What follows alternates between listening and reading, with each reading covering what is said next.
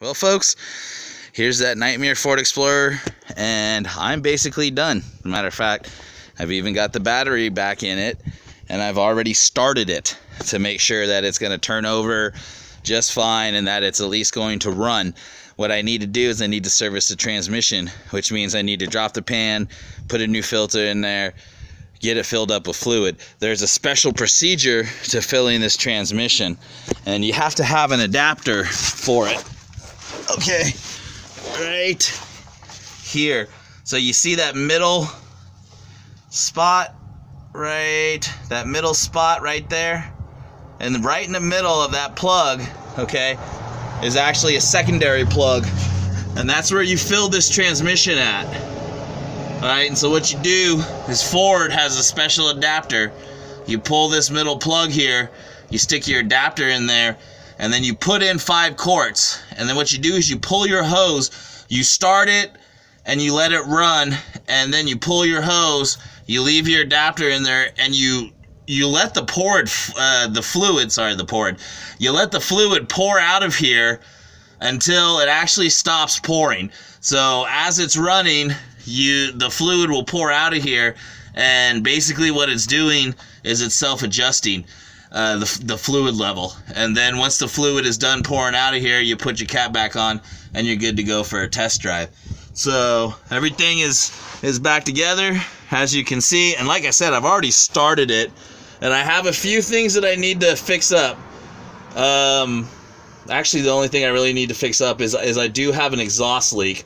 So I suspect I probably just need to retighten the exhaust down a little bit more. The leak's is at the junction, so it's right here, basically. So I probably just need to tighten that down, get that tightened up, and all that other good stuff. I've been real skittish with the exhaust because of the way this job has treated me. But yeah, as far as turning wrenches, I'm pretty much done with everything aside from just going through and doing all my checks and stuff. Looks like my babies are home, so I will pause it real quick because I need to go tend to them.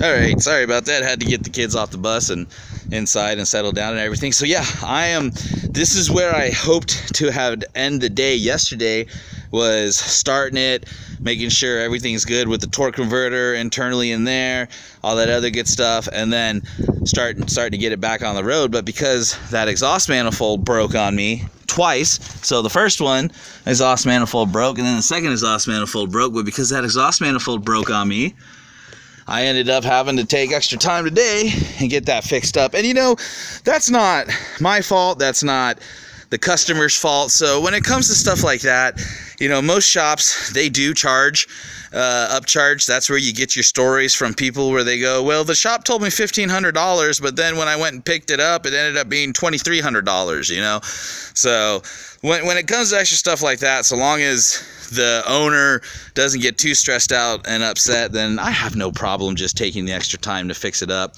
Only issue is on this one, I had to cut the studs out because of the way that new exhaust manifold broke. It left the studs, because it broke here, it left the studs on the other side of the exhaust, and because I had it torqued down, I was not able to get it out without cutting it. And so I ended up having to cut those stinking studs out, and in doing so, I cut myself, man. I'm going to tell you something. I slipped with the side cutter and I nicked my finger, and I'm going to tell you, man, I went right down to the bone, dude. I think I needed a stitch, but who cares for one stitch? We'll be all right. So yeah, at this point, this job has got my blood, my sweat, and my tears in it. But I'm going to end the day today on a good note. I've started it, I've ran it, I've began all my checks for nuts and bolts. I do have an exhaust leak I need to look into and remedy. Probably just need to tighten it down and all that other good stuff. And a handful of things that I just need to tweak and get perfect, because as you know, I pay attention to every detail and I don't let any jobs go out without knowing for sure everything that I've done is up to snuff. So this will probably be the last video for this Ford Explorer. It's been a job. I'm excited to get rid of it this next weekend and get back to some of my fun projects like restoring this Toyota 4Runner and a few other things. So alright folks, well thanks for all your support. Thanks to all my followers that shoot me words of encouragement on videos and jobs like this. I really appreciate it. This is Matthew, your friendly neighborhood technician, signing off.